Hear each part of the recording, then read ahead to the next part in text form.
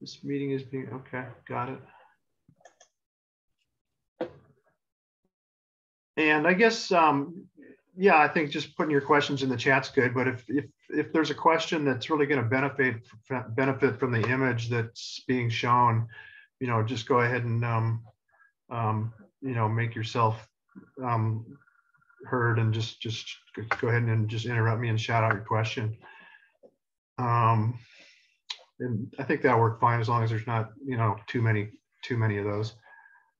And with that, I'll just get started here. I guess I'll turn off my video so you can focus on the images. We have kind of a collection of images from, well, a lot of them from John Scurlock, and then you know, a few from my own trips. So I guess, yeah, I guess the first image here is just, it's a beautiful John Scurlock black and white, and we have Dome Peak over here, the southwest summit, the main summit, Spire Point, and you know, this ridge, a couple of ridges coming off of Spire. This one here, this peak stands out quite prominently. That's called the one-eyed bull, but I have more pictures that'll kind of explain this picture a little better. It's kind of hard to understand exactly what you're looking at, but let me just go to the next image here. So let's see here. Yeah, make Loggy Wernstead, make them a little bigger here. And so in the, let's see, Loggy was a recent immigrant from Sweden, and he started working for the Forest Service based out of Winthrop in about 1925. And every summer he'd set out to survey the North Cascades from the highest summits, most of which were unclimbed at the time. And his resulting map, published in 1931, was the first, you know, even close to accurate map of the North Cascades. So really, really aided the, you know, the exploration of all these unknown peaks. Really, I think at the time, let's go a little smaller here so we can go back. So around this time, the 20s and early 30s, the Northwest climbers were mostly interested in climbing the volcanoes. You know, they were the highest peaks. They were the first climbed. And other than that, the peaks around the Snoqualmie Pass area, where the mountaineers had their lodge, is where, you know, most of the climbing activity was focused. You know, the quest to climb Washington's remaining highest unclimbed peaks, you know, primarily like the 9,000ers, I guess, you know, benefited greatly from Loggy's map. And one of the real active climbers at this time was a guy named Herman Ulrichs, and that's what I have a picture of here. And so Herman was he was a newcomer to Seattle right at this time, and very passionate, and well, he was the first really the first person to start climbing the peaks in the winter. He made a number of winter ascents, first winter ascents of many of the peaks in the Snoqualmie Pass area, and then, you know, in the summer, you know, he's aggressively going after the unclimbed 9,000-foot peaks. One of these, let's see, when he was on the summit of Mount Buckner, which is one of these 9,000-foot peaks, yeah, he was quite taken with the, you know, the view south, which is of course the Ptarmigan Traverse, looking south from Buckner, you know, towards Dome Peak, Glacier Peak. And one of the peaks he admired, he gave the name Mount Formidable, which did stick. And about this time, Herman wrote an article for the American Alpine Journal, sort of letting people know about the North Cascades. And one of the people who really saw this article and really took note was a guy named Omi Diver. And so about this time, well, I guess I shouldn't assume everybody knows who Omi Diber is, but Omi was a very active climber, and he had recently made the first ascent of Liberty Ridge on Mount Rainier. This is in 1935, and he's also one of the people who started Seattle Mountain Rescue. So around this time, in Seattle's Ravenna neighborhood, the George Vancouver Rover Clan, an offshoot of the Boy Scouts, was forming, and Omi Diber was their, adult leader mentor. And so Omi really got these kids fired up. And let's see, I'm gonna go smaller so I can go to the next image. Yeah, I'm gonna show some pictures basically of the Ptarmigan Traverse going from south to north, which is the way the original Ptarmigans made their traverse. And this was in the summer of 1936. Did I have that right? 36 or 38? I hope I'm not wrong here at 36, but no minor detail, I guess. So these young men, they were teenagers at the time, and they really didn't have any climbing gear to speak of. They didn't own ice axes. They didn't own crampons. And so what I'm going to do here is I'm going to read sections from an article that Harvey Manning wrote in the 50s, where he details their day-by-day trip. So I'll just read here. Day one, at Darrington, the Ptarmigans filled out forms for campfire permits, and after scanning them, the ranger, who had lived and worked all his life in the rough country, announced with almost tearful sincerity that their proposed route was utterly and absolutely impossible for members of the human race. In the words of Calder Bressler, this is one of the four original Ptarmigans, he said, "We had considered considerable respect for his judgment, but we thought we would find out for certain." The first day out of Seattle, we rattled in the Model A up Seattle River Road to Sulphur Creek. And after saddling up our exceedingly heavy packs, tramped along that foul-smelling valley as far as there was trail, and then thrashed a little distance more, spending the night on an island in the middle of the creek. Next morning, we struck out directly upwards out of the valley, toiling through brush, timber, and meadows for 7.5 hours. At about 7,000 feet on the shoulder below the southwest peak of Dome, we found snow for cooking our gruel and made camp. So we'll just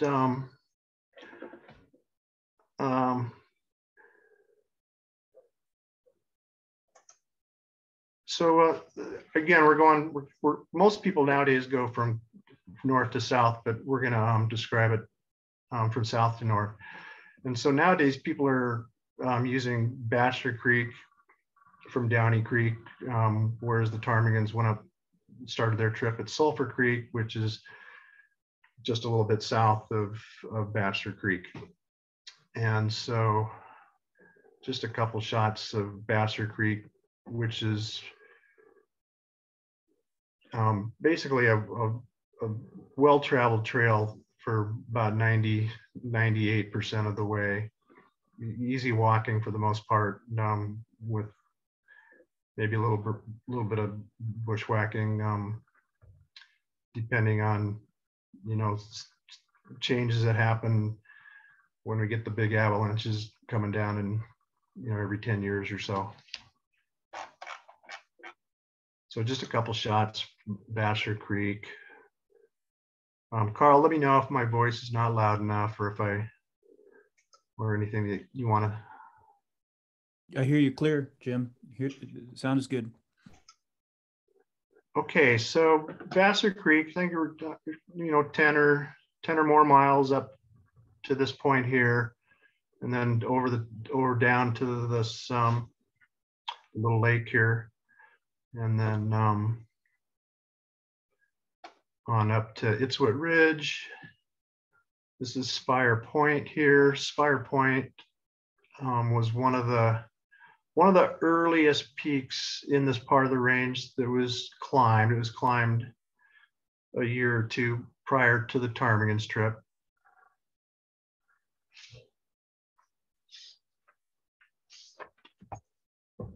I think Spire Point, I guess I wanted to show, this is from the north, so the arrow here is pointing down towards Vassar Creek, Itswit Ridge, and Cub Lake. And then one section of the Dana Glacier, and then on over to White Rock Lakes here. And then, yeah. And just sort of an overview of the country. Dome Peak, LeConte, Sentinel, Old Guard. So really, let's see, I guess Spire Point, what you see here, Dome Peak, the two summits of Dome, Sentinel and Old Guard. These were really the only peaks between, Glacier Peak and Cascade Pass that had been climbed at the time. So one of the many amazing things about the Ptarmigans was the number of peaks they climbed. They actually climbed 13 peaks along the way. And so I will go back to Harvey Manning's account as told to Calder Bressler, one of the teenagers on the trip. Day 3, the third day, we kicked steps up a snow finger on the southwest peak of Dome, then spiraled west, reaching the summit of Dome, southwest summit by the north face. Here we discovered the east peak of Dome was higher and had a pleasant scramble along the airy connecting ridge, keeping close below the crest on the south side. We descended from the east peak north along the west side of Chickaman Glacier, crossing to the nameless glacier on the west slopes of Dome, now known as the Dome Glacier. And from there over a snow col onto the Dana Glacier, which they descended a ways until they could ascend the, I guess the westerly portion of the Dana Glacier to the base of Spire Point, which had been climbed for the first time earlier that summer. After the brief but steep and exposed ascent of the east face, we returned to our camp under Dome. So day 3, they climbed, they're camped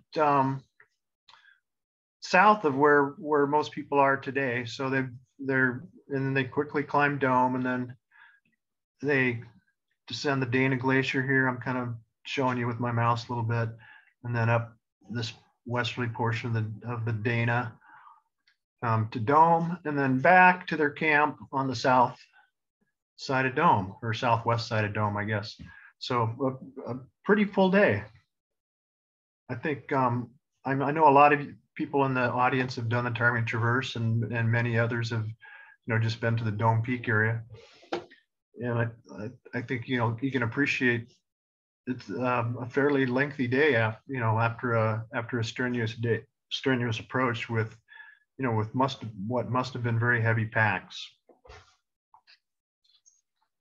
Okay, so day 4. The 4th day was one of travel rather than climbing, though in that rough and icy country, one must do some climbing to do any traveling. We retraced our steps across Dana and the west glacier of Dome, traversing the headwaters, the west fork of Agnes Creek, to a camp on an alpine knob at the head of the South Cascade Glacier. So this is just beyond White Rock Lakes is where they're camped on day 2. I think if I back up a little bit here. Yeah, so they're coming from they're coming from out of the picture over here, you know, on the southwest side of Dome, down the, you know, and then across to White Rock Lakes, and then climbing up, I don't know, maybe 1,000 feet or something, up to the South Cascade Glacier here, where they've made their camp on day 4. Okay.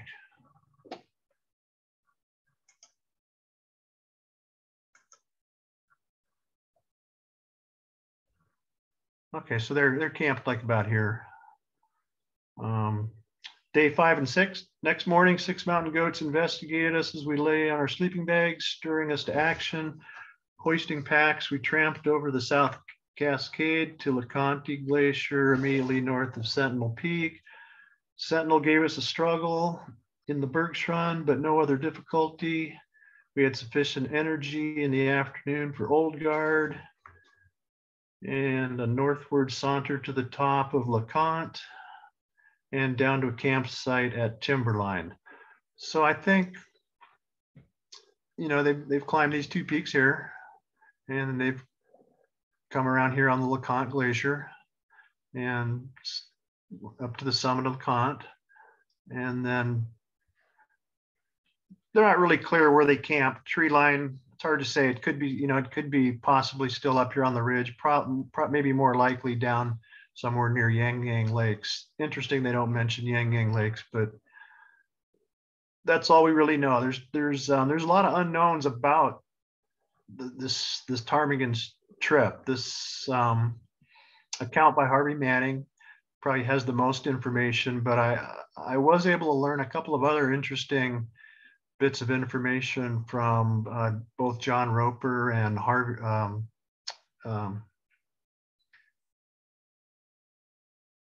Harry Majors in particular. You know, one of the really interesting things we learned from Harry was he believes that the ptarmigans only had 1 ice axe between the 4 of them.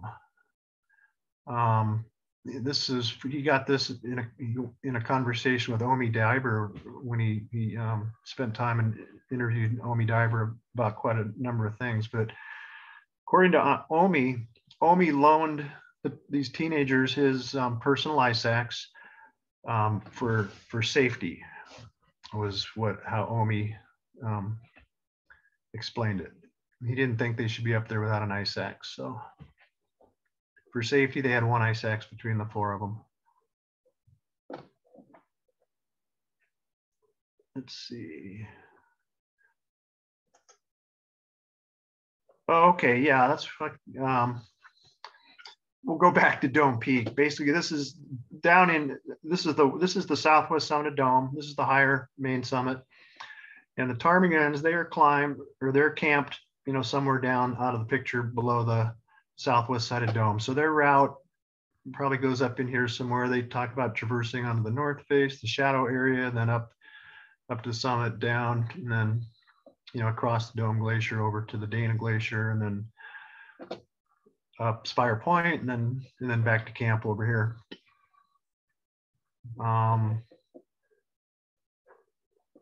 So again, we're going south to north, whereas most people go north to south.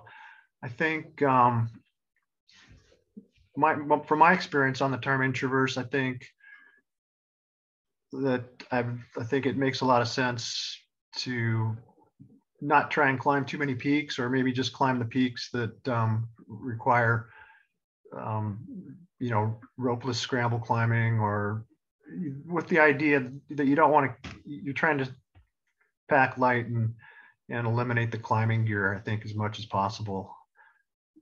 But shorter, you know, less rope, less climbing, any rock climbing gear, for example. I think just wanted to say a little bit about the Dome Peak area, where I think there are quite a few nice rock climbs.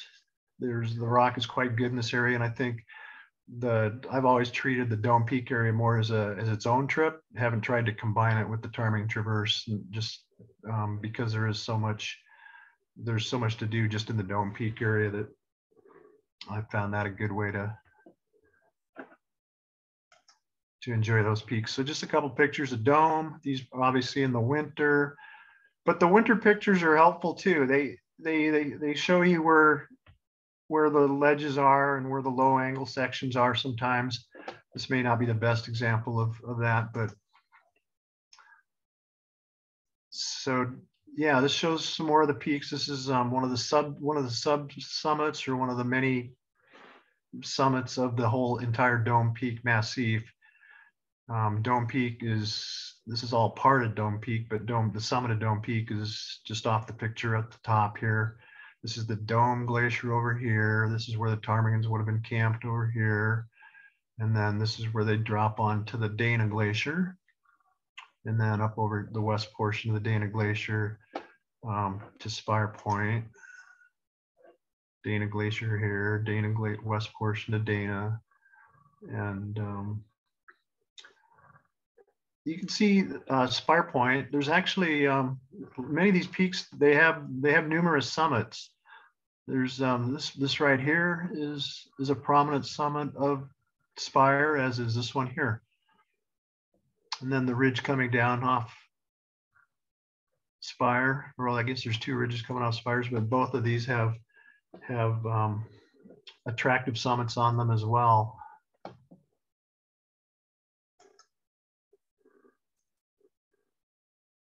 Yeah, just showing the main summit of Spire Point. I guess this is the northeast summit, or the first ascensionists, probably in the 70s or 80s. They named this one the Cheshire Cat. This is the upper portion of the Dana Glacier, the west portion, where most people coming from White Rock Lakes, they'll come up to this pass right at the bottom of the picture, and then that takes them down to Itswit Ridge and Cub Lake, and then out Bachelor Creek. And so yeah, again, Spire Point here. And West Fork of Agnes Creek, or one of the forks of Agnes Creek. There's a couple forks of Agnes Creek. Old Garden Sentinel, I think they were the two of the earliest peaks climbed in this area. They were approached from the east, from Agnes Creek, by a friend of Herman Ulrich's, Robert O'Brien from the Mazama climbing club in Portland. And so White Rock Lakes, you get to White Rock Lakes if you're coming from the north. From up here, where the South Cascade Glacier is, drop down to the lakes, and then you traverse over to the Dana Glacier, which is off the picture.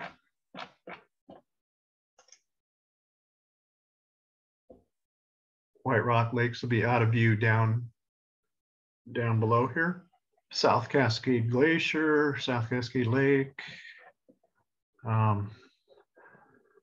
The two portions of the Dana Glacier, Spire Point, and the arrow shows where you drop down to Cub Lake.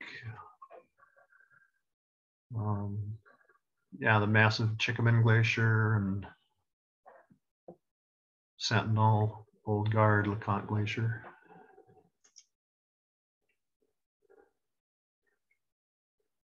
Okay, so this picture is from up on Sentinel Peak, and this shows the Chickaman Glacier, and a couple of, it doesn't really stand out in this picture, but some of the previous pictures, one of the summits of Dome called Elephant Head here has some quite nice rock climbing on it. This, maybe I'll go back and get a better picture of it. Yeah, this one right here, this ridge right here has several 5th class pitches, the hardest being I think 5'8". And then of course across the Chickaman Glacier, the Gunsight peaks here, more high quality, solid, clean rock. I guess just another shot of the same thing here. And so I threw in a couple pictures of some climbing that I did in the 80s with my friend Carl Dietrich on one of the Gunsight peaks. That's what we have here. You can see from the rope here that it's quite a steep little face, but the rock is quite good, and of course the protection is for the most part very good too. So just some enticements to to carry some climbing gear into the Dome Peak area for those inclined. Elephant Head here, more summits of Dome, the main summit out of view and back. This peak right here, up on the ridge from Spire Point, is known as the One-Eyed Bull. You can see his eye there, fairly distinctive name for this summit here. And then, of course, we're looking at the Dana Glacier from White Rock Lakes. And just more views from White Rock Lakes. That Elephant Head summited dome here.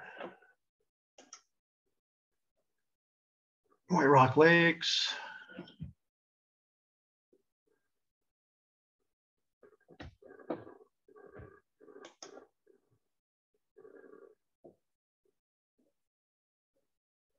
From White Rock Lakes, you climb up to the South Cascade Glacier, come across some snow fields, and then on to the LeConte Glacier.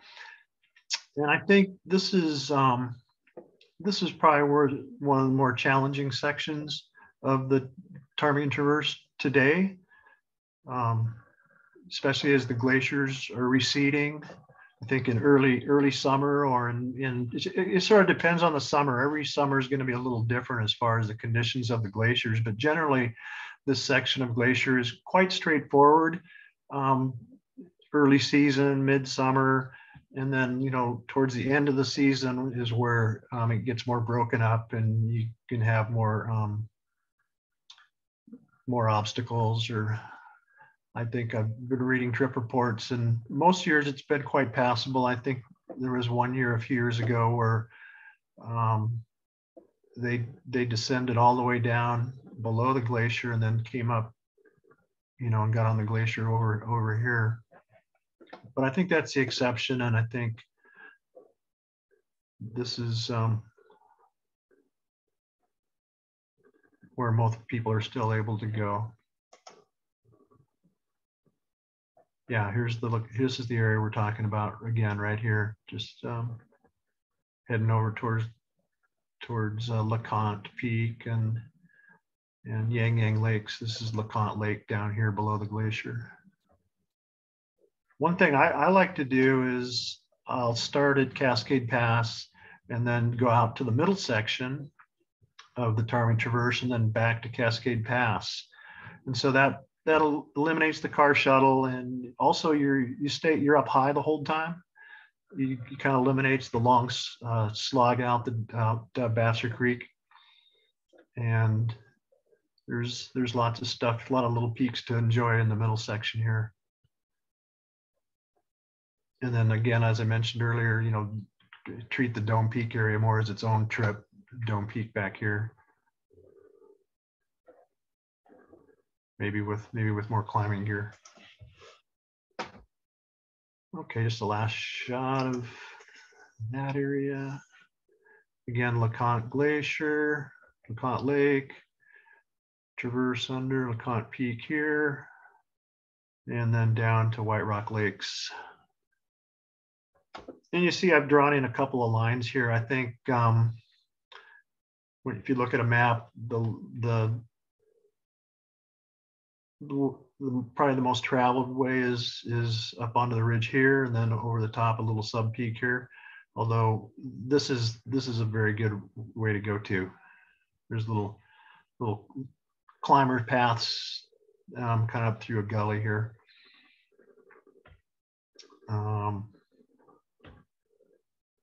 Yeah, I guess for the most part, the Ptarmigan Traverse is so well traveled nowadays that once the winter snowpack melts out back to, like mid-July, say, or so, other than the glaciers, there's a pretty well-worn path between the glaciers. You might get into a little bit of talus here and there, but for the most part, there'll be a pretty well-worn path much of the way. And okay, of course, this picture is showing it all with snow. Kind of shows you why the skiers are able to make such good time. They just, get to a point like this, and 15 minutes later, they're over here and put their skins on and back up to another long traverse, descending traverse. This is where White Rock Lakes would be here. Again, showing those kind of two routes up onto the ridge leading over to LeConte. And this peak here is Formidable. One of the some of the sub-summits of Formidable. You can see it's quite a ways over to the summit of Formidable. From Spider Formidable Call, Spider Peak be off the picture to the right. There's Spider Peak here. Maybe I should go back to the ptarmigans here and see what they're doing. We did days 5 and 6 where they climbed Sentinel, Old Guard, and LeConte, and then so day 7, refreshed and stimulated. The 7th day, we rambled along the divide above Flat Creek. So I guess that's here, Flat Creek. To the call between Spider and a peak we called Diver, though Formidable has come to be the accepted designation. So Herman Ulrichs had kind of given the name Formidable, and they weren't really aware of that, and they called it Diver after their mentor Omi Diver. So we first tackled Formidable, which gave us a good climb on sound holds. Let's see, more rapidly than the Spider. It was a very different sort of peak composed of crumbly Arco 6 sandstone near the summit. Handholds disintegrated at a touch, and we virtually shoveled our route upward, acutely distressed by the utter absence of anchors. We were delighted to get safely down Spider, which by general agreement was the most dangerous portion of our trip. Shouldering packs, once more we proceeded north along the crest. At one point, the ridge was split by a precipitous notch some 20 feet across, and it took us a little time to climb down into the notch and rope our packs up the far side. So this description to me just suggests that they may have avoided the red ledges, possibly taking a higher traverse line up more on the ridge above Kool-Aid Lake. Though the day had been long, when we found a good sleeping meadow, we still had a bit of energy left over, and since Magic Mountain happened to be above us just to the east, in the long afternoon shadows, we ran up it and down it. 3 peaks climbed that day, all first ascents: Spider, Formidable, and Magic. My own experience with Spider kind of bears out their comments. I found it quite unpleasant after climbing Spider from one of the north face routes and then descending Spider. Probably somewhere in this area, there's an area where there's really no anchors, and it's not, you're not really climbing, but if you were to lose your balance or something, you wouldn't be able to stop yourself, and you're above cliffs. So it's it's not a long section, but I thought it was quite unpleasant. Probably be a lot less unpleasant with snow. Okay. So this is from the other side. This is the Spider Formidable Call at the head of the middle Cascade Glacier. And this is where you would traverse over towards the Red Ledges and then beyond to Kool-Aid Lake. And the Ptarmigan's descriptions sound like they were maybe up more on the ridge above where most people go today. This is a view south from the Spider Formidable Call. In the distance, you can see the one-eyed bull there, Spire Point. Yeah, the traverse over to the LeConte Glacier.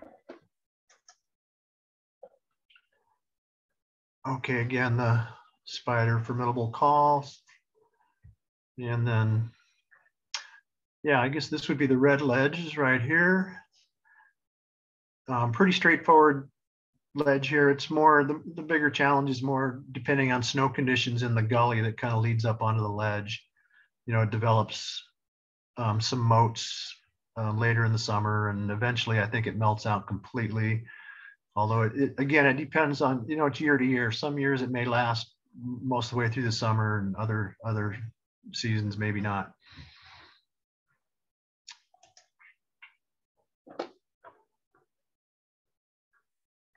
Okay, so yeah, Spider Formidable Call here, and then much as, you know, Kool-Aid Lake be out of view back here, and what we have here is the Cache Glacier, the Cache Call, and then the route heading over towards Cascade Pass at the bottom of the picture.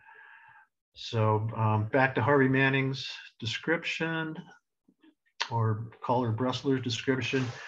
Beginning the second week, our packs, this is days 8 and 9.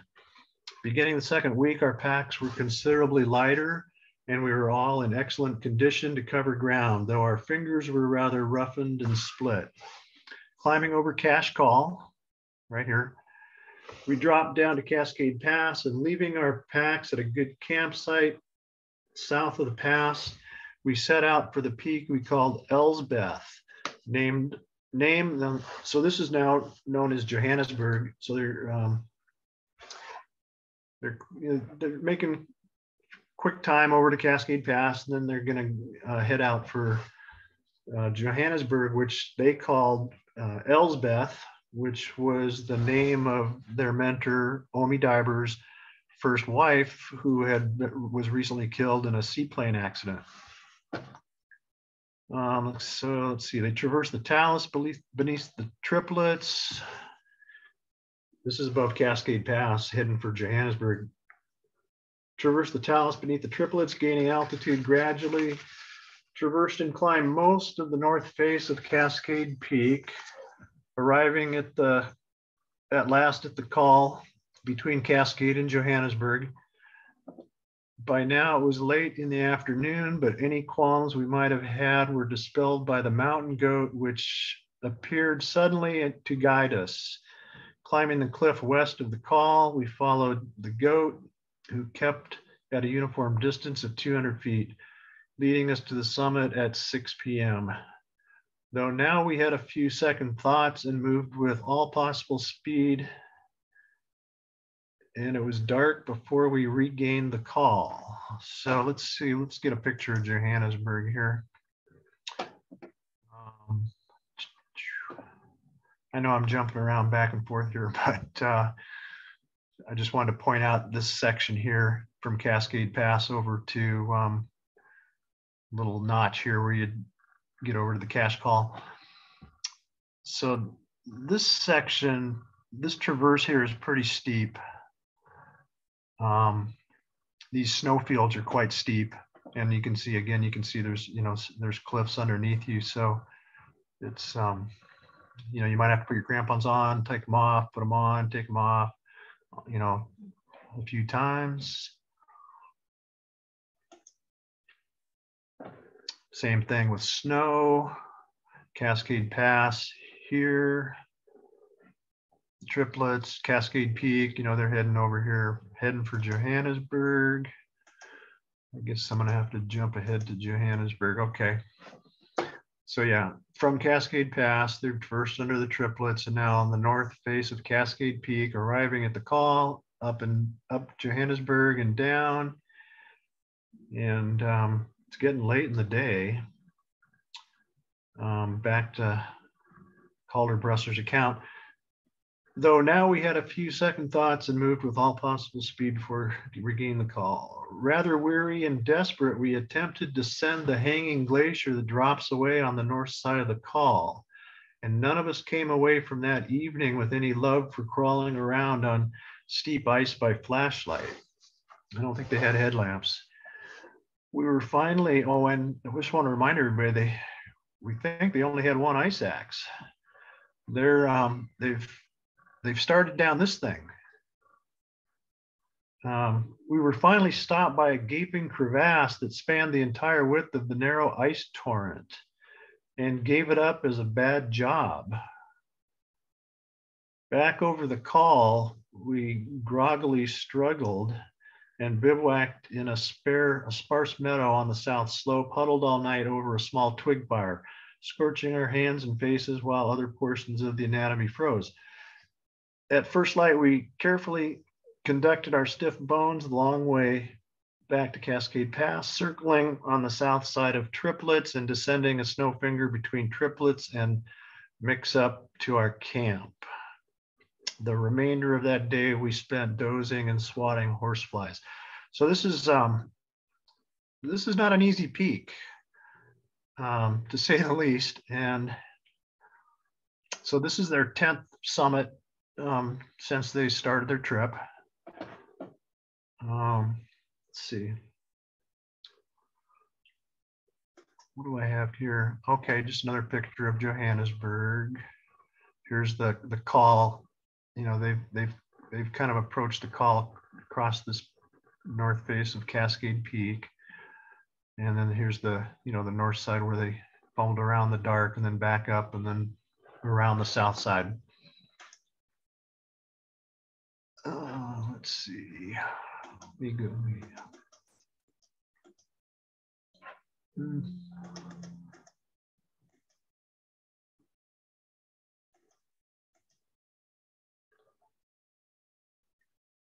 So I guess I'll back up here real quick. I just wanted to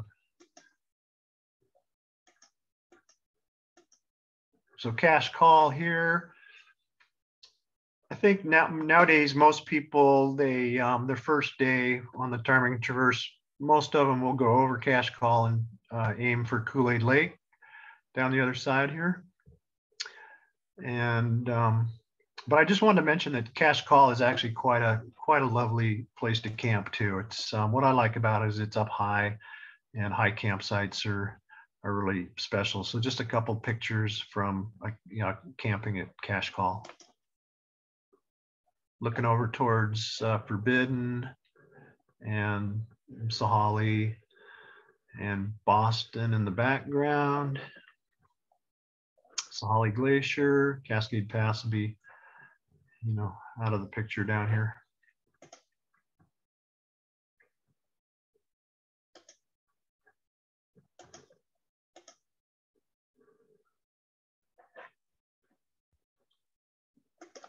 I guess before I leave Johannesburg, I just wanted to mention that Harry Majors, in conversation with, or letters maybe, with Harvey Manning's wife, who had worked with Harvey Manning on the telling of this story, she had information from that, actually a letter from one of the 4 Ptarmigans saying that at the summit of Johannesburg, they had found a mining medallion or something left by miners, which there's no other confirmation of this. No one else has ever really found this piece of whatever it was, but according to Tom Myers, one of the poor Ptarmigans, in a letter to Betty Manning, Johannesburg may have been climbed prior to their ascent. Kind of amazing to think about it. Now evidently the miners were all over the mountain, and it's hard to picture that. Okay, so let's see, day 10. Our 10th morning, we quickly reached the top of Sahali and continued under the east face of Boston Peak. Here's their route to the summit on Boston Peak, and shortly found a steep and rotten route to the summit. Once down off this horrid heap of low-grade ore, we traversed the Boston Glacier to the north face of Buckner. That's kind of this line here, which, okay, here's Boston Peak here, and then here's their descent down the Boston Glacier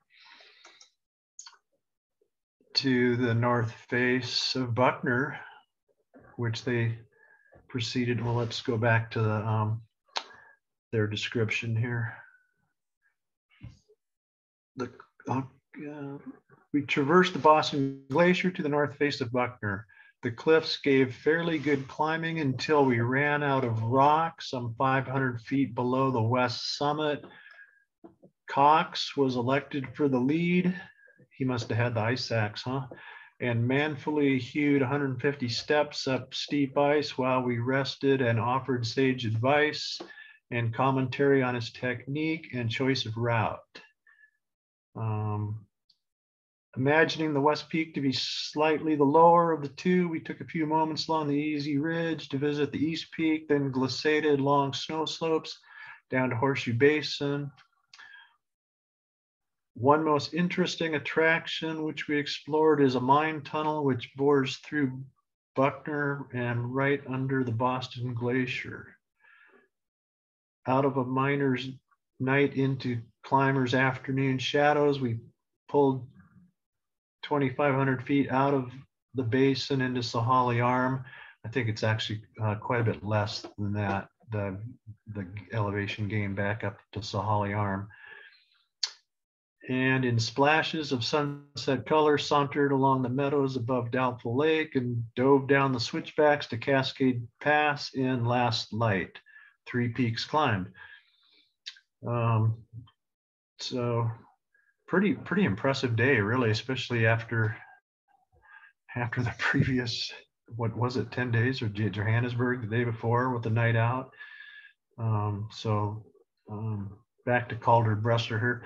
Taking stock of our situation over campfire, we found that so many nails had been strewn between Sulphur Creek and Buckner that there were not enough trichonies among us to equip one safe climbing boot. So they're basically, he's telling us that their boots are falling apart and their homemade trichony nails are falling out. Therefore, though our dream plans for this trip had always included Logan and Goody, discretion seemed the better part of valor, and the 11th morning we began the long haul home. So they didn't have a car shuttle or anything. They hiked back to their car on the Suiattle River. Day 11, before starting out all the remaining salami, we shared all of the remaining salami, for it had long since passed its reasonable life expectancy. Cox gulped down his ration, but the rest of us, famished though we were, could stomach only small portions. A sample was enough, and all of us had, but the imperturbable Cox were ill and burped our way down the Stehekin to camp at Bridge Creek. Day 12. Next morning, we met some hikers from Seattle who told us they had cached some food up the Agnes Trail and freely gave us full property rights. The The vision speeded our steps, but 22 miles later, we were disillusioned to find the cache consisted almost entirely of Jell-O. A quart apiece gave our shrunken stomachs enough solace to allow sleep. Day 13, the 13th and last day, we stormed over Suiattle Pass, down Miners Ridge, down the Suiattle Valley, stirring the volcanic dust into great choking clouds that required us to walk at intervals of 100 yards. As always, the final mile was interminable, but at last we spied the Model A. And with one more breath of Sulphur Creek fumes, we were on our way back to civilization and our first meal deserving of the name since Cascade Pass. So, wow, it's, I remember when I first read this about 20 years ago, Tom Miller told me about this article, and I looked it up, and I was quite, tracing their route, and all the peaks, and having experience on some of these peaks myself, is just quite an impressive feat that I don't believe anybody has repeated to this day. I guess just back to day 10 is what I've shown here, just the route from Cascade Pass. This is kind of the camping area below the Sahalee Glacier, Sahalee, Boston, and then down onto the north side, up the North Face, and then there's the route back to Sahalee and down. We have Mount Goody over here, Logan over here. And yeah, okay, so yeah, that's all I have for the Ptarmigan Traverse, and I'm just ready to take some questions, or I think maybe after some questions we'll have a little intermission so people can run to the bathroom or refresh their brews or whatever they want to do. Wonderful. Thanks so much, Jim. That was great. Yeah, if anyone has a question and wants to either post it in the chat, or I think it's okay to, you can turn on your audio and ask your question, and we'll go through the Ptarmigan Traverse questions, and then we'll have a short break, and then we'll continue with the tooth.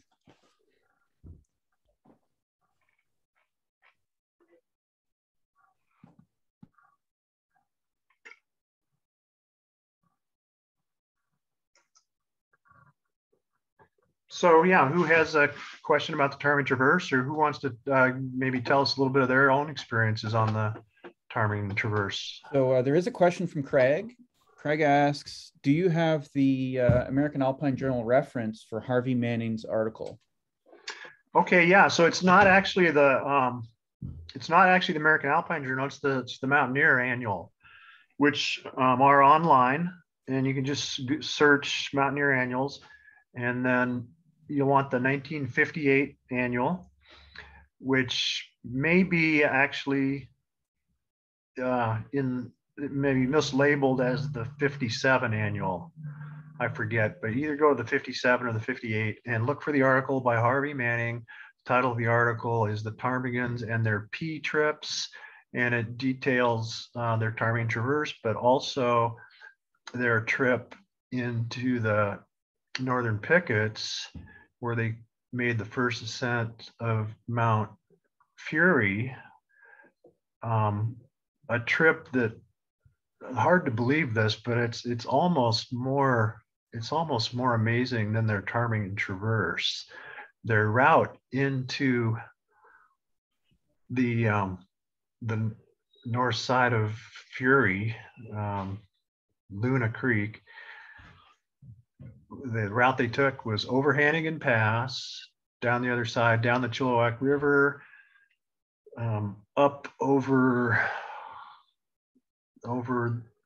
the ridge near Indian Peak or Bear Mountain somewhere, and then down into the creek. I have to look at a map to see which one, and then, well, yeah, up and over a couple ridges, with no trails, down big elevation gains and loss, and then over to eventually to Beaver Pass, and then down to Luna Creek, up Luna Creek, and then up a route on kind of on the north side of Fury, and then traversing around to the east side. Probably a route that also has probably not been repeated to this day. The second ascent of the mountain was made using kind of a variation of their route, but they were some, these ptarmigans were, and again, they were teenagers at the time. You have to remember these, these mountains didn't have roads or trails or names or. Mm-hmm. Thanks, Jim. Ian says, thanks, Jim. Is the Traverse increasingly crowded like much of the mountains now? Well, no question about that. Yeah, I think, especially, the prime season, it's a very short window. You can do it early in season when there's more snow, which might make some of the travel a little easier, but waiting till midsummer when some of the winter snowpack melts back really makes a prettier trip, where you can see the glaciers better, and of course the wildflowers and the campsites and whatnot. I think if I was trying to avoid some crowds, I might go later in the season, which I think is quite a nice time too. The glaciers might be a little more problematic, but shouldn't be too challenging, and you'll have more, a little more talus and screed, but it's really a beautiful time of year for a trip like this, I think. Mm-hmm. Yeah, I went in 2019, and we did encounter other parties, but when we made the detour to go to climb Formidable, we were the only party on Formidable, but there are some other folks. Mike asks, what are some of your favorite routes when you are going to Dome Peak area for rock climbing? Well, the southwest peak of Dome is really, I think, it's not the high, it's a little bit lower than the other summits, so most people just skip it, but it's really a fine peak. It's the rock is real nice, and it's easy climbing, but it's enjoyable rock climbing, and I would definitely recommend that. Anything over in the Gunsight range, there's actually four Gunsight peaks, and most of them have fairly low 5th class routes to the top, and of course there's more challenging routes as well. Also, this peak I mentioned, Elephant Head, very nice little peak as well.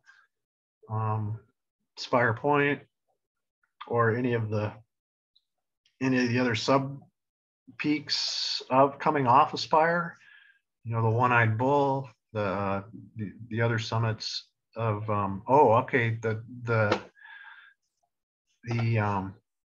German Helmet, which is sort of at the northern end of one of the ridges coming off of Spire Point. It's not far from White Rock Lakes. So yeah, quite a bit over there. Mm-hmm. Good ideas. Alexander asks, does any of the Traverse go in the winter? And Steve has a related question. When does the Cascade River Road typically open for a ski traverse? Well, I think if you're going to do a ski traverse, you don't really need to wait for the road to open. It's going to really vary quite a bit year to year. In large part, not every year, but fairly often. I just take a wild guess, maybe every other year or something, or every third year. You get big avalanches coming out of Boston Basin that bring a bunch of debris down across the road, and that usually takes the Park Service a few weeks to clear that out, and that oftentimes delays opening to the very end. But you're only talking about a mile of road travel if you have to walk that. The rest of the road melts out very early in the year. It's the road is quite low elevation. But what was the question? When's the road meltdown, huh? For skiers? Oh, it has been, certainly it's been done in the winter. I think first back in the 80s, and I wouldn't say often, but I don't really know how often it gets done in the winter, but I think it's moderately popular with the skiers, more in the spring, certainly. And they're able to really cover a lot of terrain fast and easy. I remember my friend Don Brooks, a few years ago, he had his son drop him off at Cascade Pass early in the morning, and then pick him up at Suiattle, River, Downey Creek trailhead later the same day. And so, yeah, if you hit the right snow conditions, you can, that's the biggest factor on something like that, is having the right snow conditions. Yeah, I think the record is under 18 hours now. Well, now, I mean, in the summer, they run through it, but yeah, but still waiting for someone to do all 13 peaks. Mm-hmm. Thanks, Jim. Are there any more questions? I don't see more coming in. So with that, I think we can take a couple minutes break. Does that sound good, Jim? Sounds great. I'm gonna hit the restroom and refill my glass. All right. So yeah, everyone, if you want to make a run to the fridge for another round, and then we'll come back in a couple minutes and we'll do a new route on the tooth. Okay.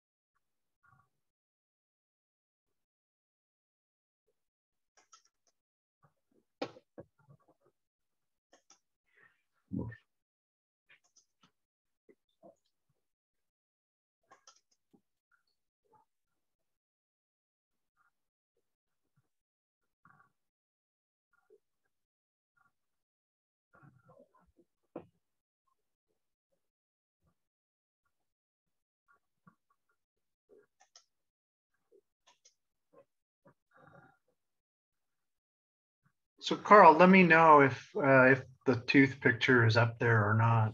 I see your file folder. You might have to start a new share again once after opening the picture of the tooth there, east face, and then do a new share. Coming. There it is. Now it's not. Now it's ready to go. So Great. let's kick things off. And here we are with a new root on the tooth. Take it away, Jim. Okay. Yeah, and I don't have too many here. And I think for this one, just if someone has a question, just shout it out, okay? So what we're showing here is just the upper part of the approach. I'm sure many of you are familiar with this approach. I will point out this kind of route goes through this little pass here, which I hear a lot of people refer to this as Pineapple Pass, but if you're looking the Cascade Alpine Guide, Fred Becky calls this Pineapple Pass, and this was the name from the original first ascent of this point here. So we kind of gave the pinnacle here a name to kind of help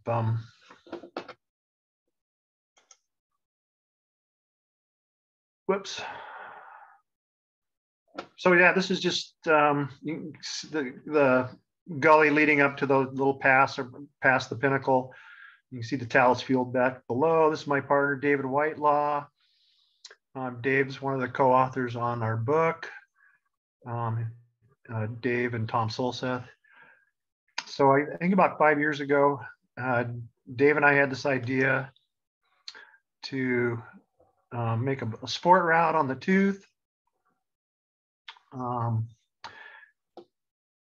which is kind of a new experience for me. David has quite a bit of experience bolting and new routing, a lot in the Darrington area, but a lot of other areas as well. He's actually been quite prolific up in British Columbia, down Yosemite Valley. He seeks out these slabs and typically bolts them on lead, which is quite unusual in the Darrington area. On the Squire Creek wall, which is probably Washington's largest, granite wall. He's put up a half a dozen roots, the longest of which are like 20 some pitches, where they're bolting on lead, and then they put in a small diameter bolt, a 1/4 inch bolt, which is easier to hand drill, and then on rappel they pull it out and they drill the hole up bigger, 3/8, and they put in a 3/8 inch bolt. Now on the tooth, it's quite a bit different than the granite slab stuff he's been doing. It's quite a bit steeper, and the rock is not nearly as good. So we hiked around to the top and then rappelled down to explore and find some rock that's solid enough and nice enough for climbing on. This just shows the approach from the pinnacle, Pineapple Pass, the south face route.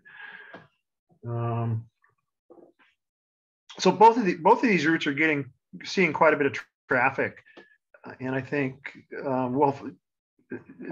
you just want to be well aware of that when you go up there, and just be prepared to be patient, be slow. Give yourself a lot of time if you have to wait behind other parties, particularly if everyone's descending the same route. You could have quite a slow descent, so you just want to plan ahead for that. But it's also worth noting that you can traverse over here and make one short rappel, and then this is the scramble route here, which I've become very familiar with. We made quite a few trips up here to this little climb, like this six 30-meter pitches. Took us a lot of weekends. We had a little campsite over here, and we'd go up on every week, Sunday and Monday, and hike up to the top, rappel down and do our thing with the hand drill. Here's David at our campsite. Little weenie roast, get some bratwursts.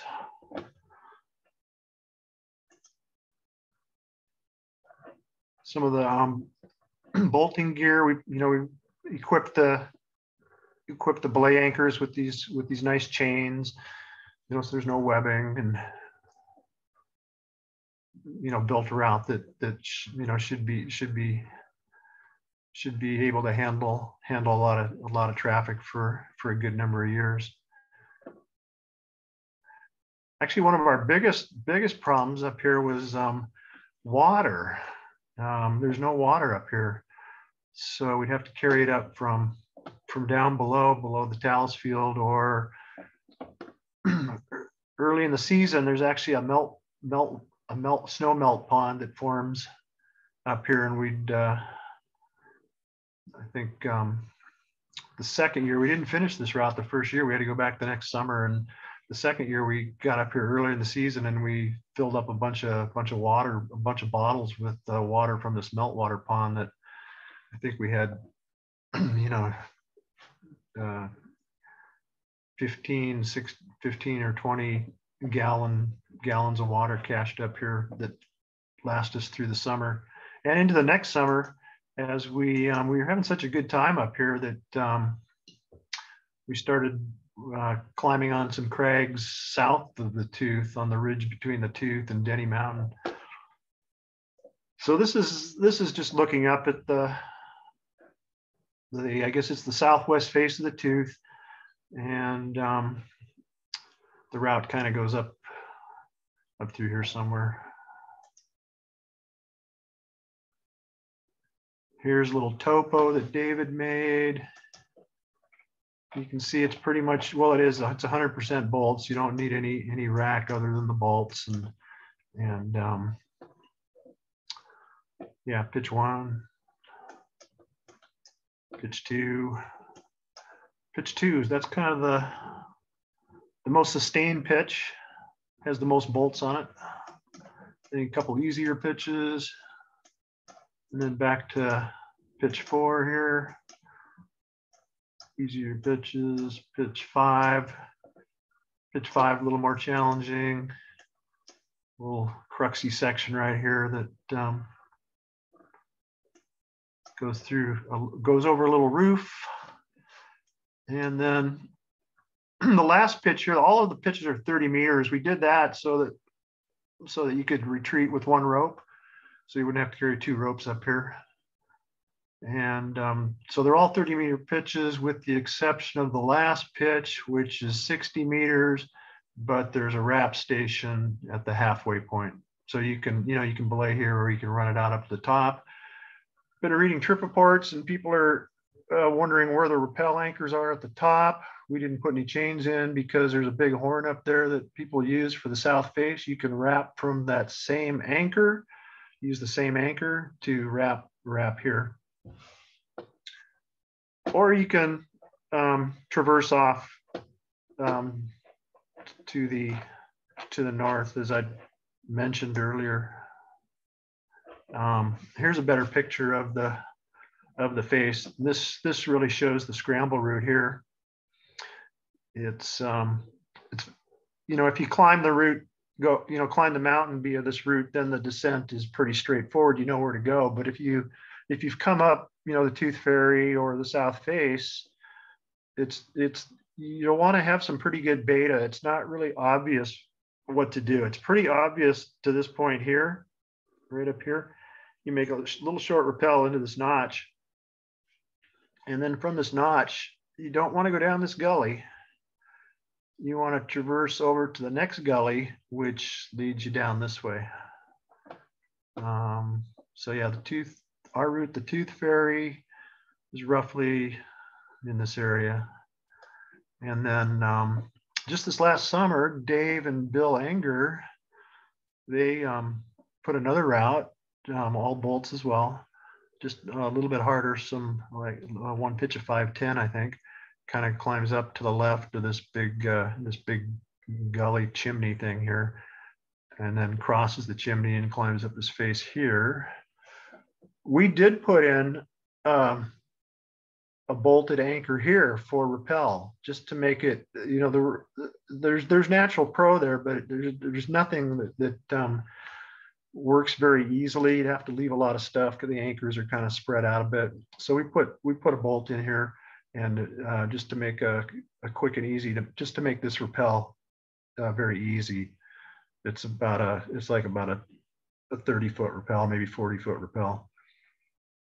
And then the gully down in here where all these trees are, it's actually fairly steep.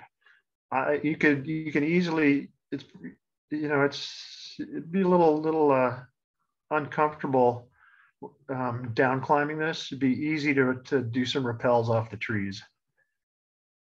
You know, it's not rock climbing, but you know, there's little short steps, and there's slippery pine needles, and so that's just kind of mention the, you know, don't be shy about just making a quick rappel off a tree or something if it doesn't feel comfortable. Let's see here.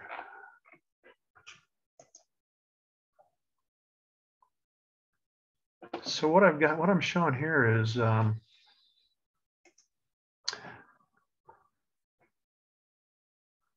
when you approach from over here, from the other side, and then you walk around the base of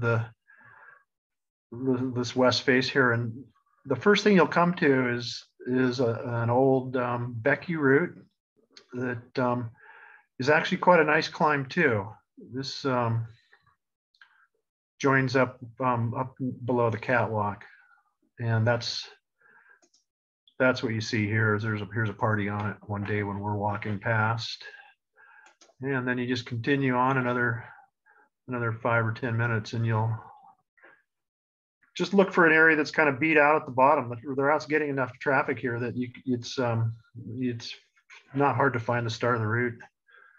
And to be sure you're on it, just you know, look for the first bolt up there. This is a picture of David and Bill's new route. This is their first pitch of their route that I just showed you farther west on the face, or farther north.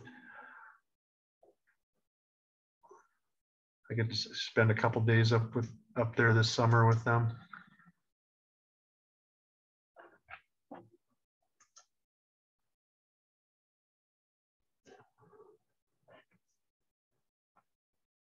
So this is a picture from the tooth, looking over at this crag that I mentioned earlier on the ridge between the tooth and Denny Mountain. Denny Mountain is off the picture to the right, but we've got a half a dozen little sport routes over here as well. Some 2-pitch climbs and some 1-pitch climbs. And here's a couple pictures from those climbs. This is we started calling this the Bastille. I think the first time we went up there was on Bastille Day, so we thought that would be a good name. Just David on one of our climbs on the Bastille. Again, all bolts, no natural pro really. And a view of the tooth from over at the top of the Bastille. And just David on the, here's kind of looking up on kind of the main face. I think we put 2 or 3 routes up on this face here. Okay, and then so it's been a couple of years now, but when we completed the tooth ferry, we're pretty happy with how it all came together. I mean, the first half a dozen trips, we really had our doubts how this was going to come together, if this was going to be a worthwhile effort, but it finally came together, and we finished the route. And what I have here is Lauren Allen, one of I met Alan through the Mountaineers. Lauren through the Mountaineers. she's one of my SIG students and someone who was really eager to get on this climb when she heard about it. And then she went back with 3 of her fellow students. And so we have Kelsey, Jacob, Lauren, and Amanda up there on the Tooth Fairy. And a picture of Lauren clipping a bolt. I don't know why you can't see the bottom of the picture, but and here they are in their fairy outfits.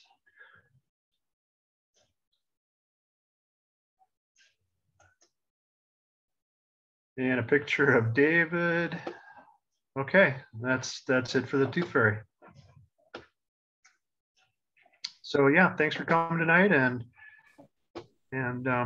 yeah, I'll hang around as long as you guys want to answer questions or about these climbs, or any of the climbs that are in the book or elsewhere that you want to talk about. Thanks, Jim. Thank you. There's a couple questions in the chat about the Bastille slabs area there. Ian asks about how go the pitches on the Bastille. Is it moderate? So maybe a question about the grade there. I think they're about like 5'8", 5'9". Okay. I mean, don't. I mean, I didn't really take any notes, and everything's well protected. I can tell you that, but I don't think there was any 5'10", but I might not be remembering real well. Mm-hmm. And what's the best approach route to the Bastille area? Okay, yeah, so Mira's question. Yeah, let's.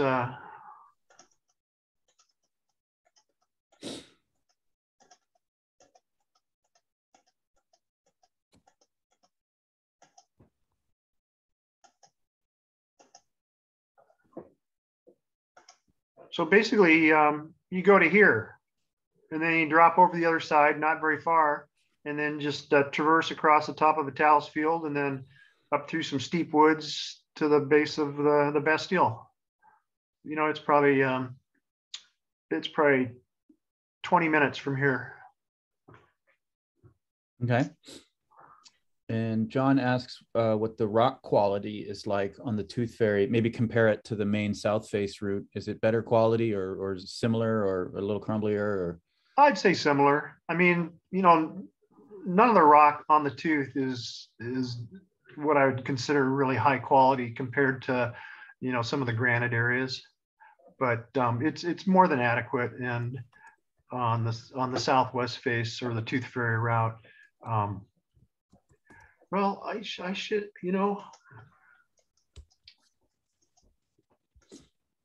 I think, the trip reports I'm reading, people are commenting how nice the rock is on the Tooth Fairy. I find this a little surprising because, we threw off loose blocks and whatnot. And I think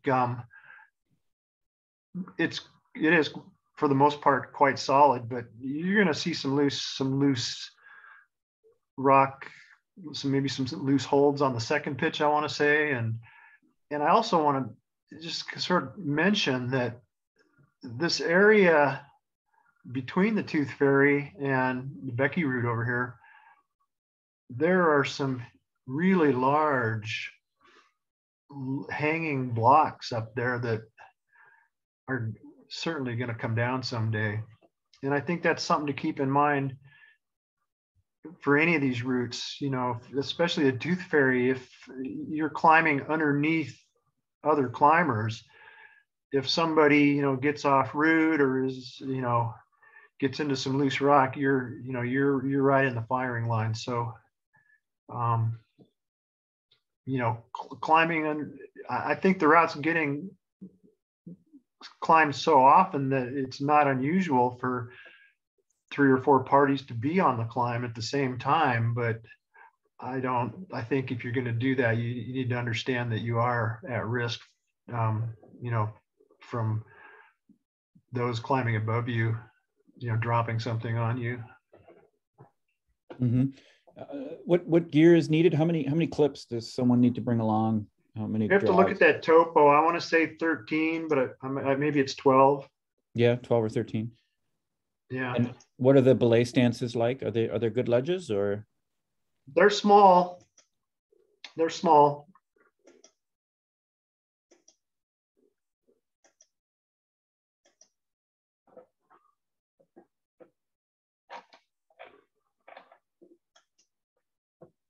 One, 2, 3, 4, 5, 6, 7, 8, 9, 10, 11, 12, 13. Use a long sling here, or a one of those quick draws with a pulley on it. This is the pitch you're most likely to have rope drag on, especially if you don't use some long slings right at the first couple bolts.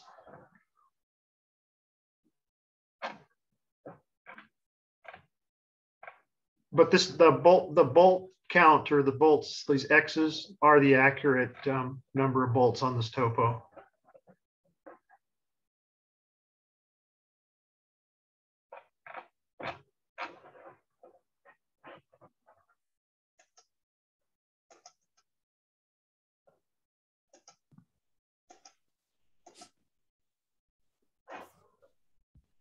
Okay. Any other questions about the Tooth Fairy, or for that matter, anything that you find in this book here, which is Classic Cascade Climbs? If not, I do see a lot of folks thanking you for the presentation. And mostly it's thank you style messages coming through here, but quite a few folks are passing on their thanks. Yeah.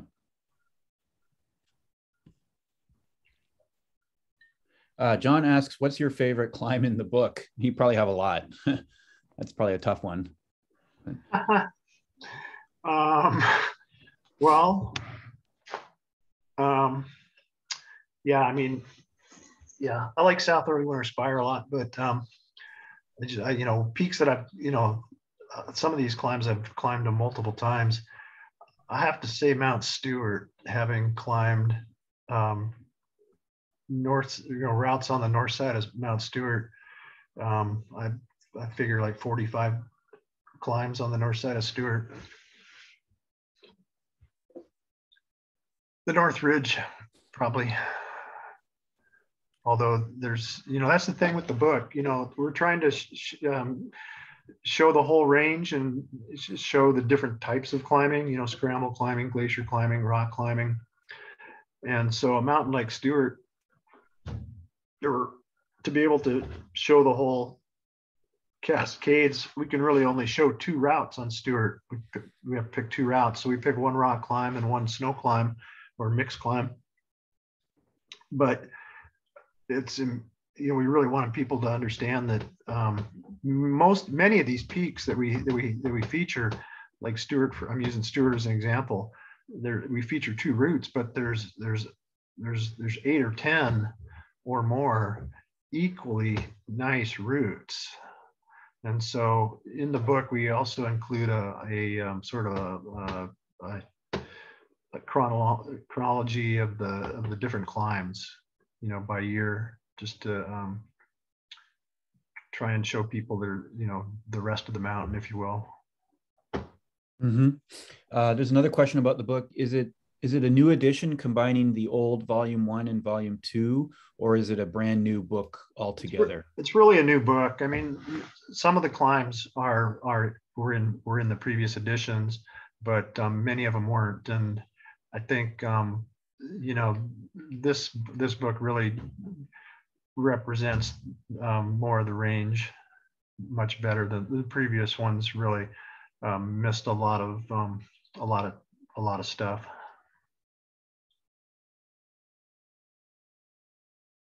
I mean, like Forbidden's another one. In the past, we've featured, in the previous books, we featured the West Ridge, we featured the East Ridge, but Forbidden is another peak I've climbed many times, and in this book we feature the North Ridge, but really there's, the West Ridge, the East Ridge, the North Ridge, the Northwest face, and also the South face, which the first four routes I mentioned are all fairly popular. The South face is pretty much unknown. It gets, I've never seen a trip report for it, but having climbed it twice myself, I think it's a fine route too. So yeah, don't get hung up on the featured routes. Just sort of use it as a way to introduce yourself to a peak. And then, if you had a good time, go back for another route.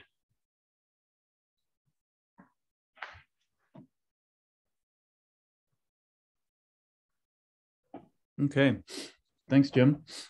Yeah, Rob says he would buy a book if it was all routes on Mount Stewart. I think that's not a bad idea. Maybe we'll collaborate with Rob. So yeah, any other questions from anyone still on? I see we have about 30 folks here about anything out of the book or from the Ptarmigan Traverse or the Tooth. I think if not, I'm going to stop recording here.